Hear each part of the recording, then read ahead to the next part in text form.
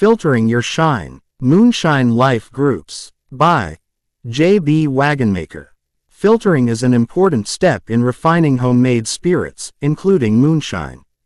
Let's explore the concept of filtering and how it applies to alcohol production.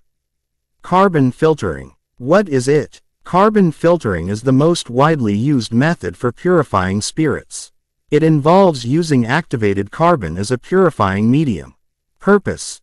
Carbon filtering can achieve several goals, including smoothing out a rough spirit by removing harsh tastes and flavors, clearing haze in mead or other spirits, reducing the risk of bacterial growth. How to use it. Pour wet activated carbon into a stainless steel filtering tube or funnel. Slowly pour the spirit through the carbon, allowing it to trap and absorb impurities. Carbon filtration is commonly used to remove flavor and color from clear spirits like vodka and gin.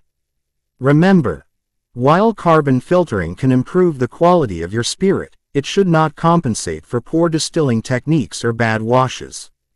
Strive to create a high-quality spirit without relying solely on filtering. Barrel char filtration. For barrel-aged spirits, this method is specifically used for spirits like whiskey that have been aged in oak barrels.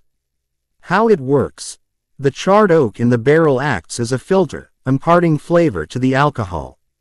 However, remnants, fibers and particles from barrel aging may remain. Purpose. Barrel char filtration removes any remaining sediments to achieve a cleaner final product.